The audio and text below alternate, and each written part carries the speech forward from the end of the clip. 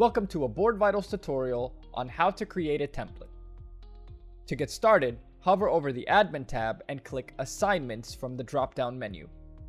Click on New Assignment Template. Select the question bank that you would like to use from the drop-down menu.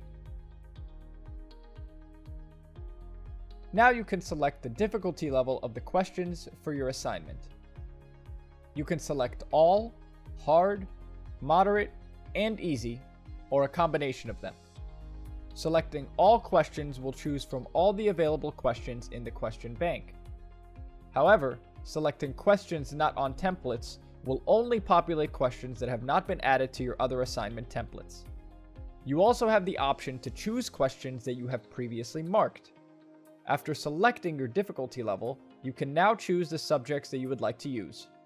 You can also filter down questions using the keyword search filter. Next, enter the number of questions that you would like on the assignment. Finally, type in a template name in the box. The name is only used for the assignment template and will not be visible to the students receiving the quiz. You can also use the default name of your assignment template. Once you've finished, click Review Template. In the review, you can see the subjects, number of questions from each subject, and a list of questions selected for the assignment. You can easily remove the subject by clicking on the X next to it. To view the entire question stem, answer, and explanation of any single question, click on the Preview button here. Click on the trash icon here if you would like to delete the question. To add additional questions to your assignment template, click on the Add Questions button at the top right. Here you can browse for questions through filtering by subjects, difficulty level, marked or unmarked, and by the question ID.